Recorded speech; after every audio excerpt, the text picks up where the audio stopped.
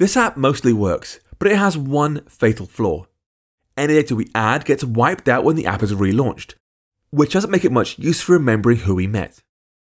We can fix this by making the Prospects initializer able to load data from UserDefaults, then write it back when the data changes. This time our data is stored using a slightly easier format. Although the Prospects class uses the @publishProperty wrapper, the people array inside it is simple enough that it already conforms to Codable just by adding a protocol conformance. So we can get most of the way to our goal by making 3 small changes. First, updating the Prospects initializer so it loads its data from UserDefaults where possible. Second, adding a save modifier to the same class, writing the current data to UserDefaults. And third, calling save when adding a prospect or toggling its isContacted property. We've looked at the code to do all that individually, so let's get to it. We already have a simple initializer for prospects, so we can update it to use UserDefaults like this. If let data equals UserDefaults.standard.data for key, save data. If let decoded equals try ? JSON decoder .decode array of prospect.self from data. Self.people equals decoded, return. And if we're still here, we'll keep the existing self.people equals empty array line. As for the save method, this will do the same thing in reverse. Add this. Func save, if let encoded equals try JSON encoder .encode people. UserDefaults.standard.set encoded for key save data. Our data is changed in 2 places, so we have to make both of those call save to make sure the data is always written out. The first is in the update method of prospects, so modify it to this. Save.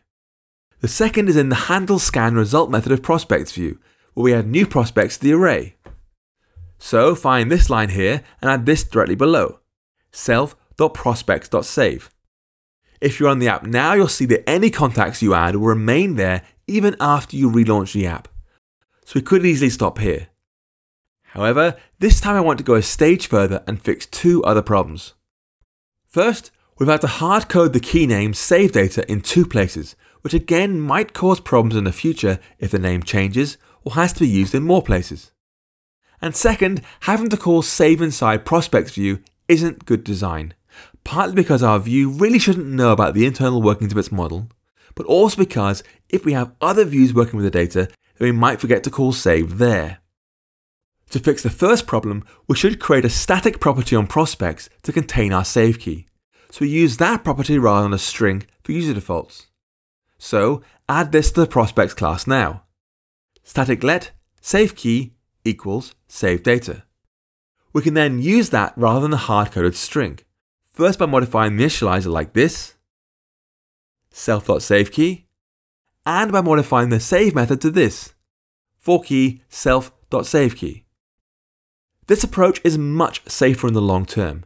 It's far too easy to write save key with a capital S or saved key with a D by accident, and in doing so introduce all sorts of bugs. As for the problem of calling save, this is actually a deeper problem. When we write code like self.prospects.people.append person, we're breaking a software engineering principle known as encapsulation. This is the idea that we should limit how much external objects can read and write values inside a class or a struct, and instead provide methods for reading, called getters, and writing, called setters, for that data. In practical terms, this means rather than writing self.prospects.people.append person, we instead create a new add method on the prospects class, so we can instead write code like this, self.prospects.add person. The result will be the same. Our code adds a person to the people array, but now the implementation's hidden away. This means we could switch the array out to something else, and prospects view wouldn't break, but it also means we can add extra functionality to the add method. To solve the second problem, we're going to create an add method in prospects, so we can internally trigger save. Func add _prospect prospect. People.append prospect save. Even better, we can use access control to stop external writes to the people array, meaning that our views must use the add method to add prospects.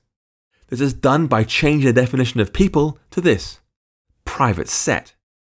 Now that only code inside Prospects calls a save method, we can mark that as being private too. This helps lock down our code so we can't make mistakes by accident. The compiler simply won't allow it. In fact, if you try building the code now, you'll see exactly what I mean. Prospects View tries to append to the people array and call save, which is no longer allowed. To fix that error and get our code compiling cleanly again, replace those two lines with this: self.prospects.add person. Switching away from strings, then using encapsulation and access control are simple ways of making our code safer and are some great steps towards building better software.